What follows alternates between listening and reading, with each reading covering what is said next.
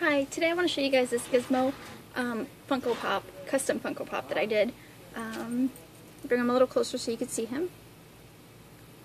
There he is. Everything on him is, all the fur on him is all sculpted on. His eyelids, I did a little bit of the ears, and all his fur on his back is all sculpted.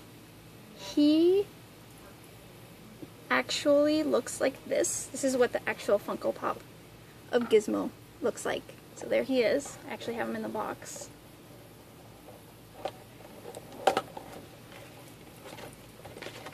Let me show you guys how much of it is actually sculpted on and the difference between the two. So this is how he comes out of the box when you buy him in the store.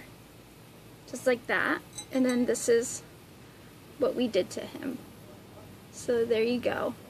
This is the Funko Pop, and this is him customized. It's kind of a little bit of a big difference.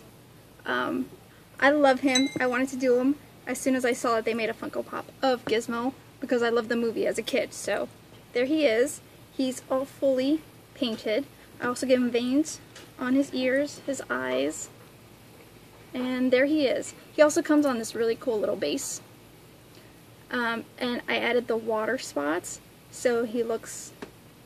So, of course, if you've seen the movie, he can't get wet because then he'll turn into a gremlin. So, I added the water there, and he stands like right in the middle.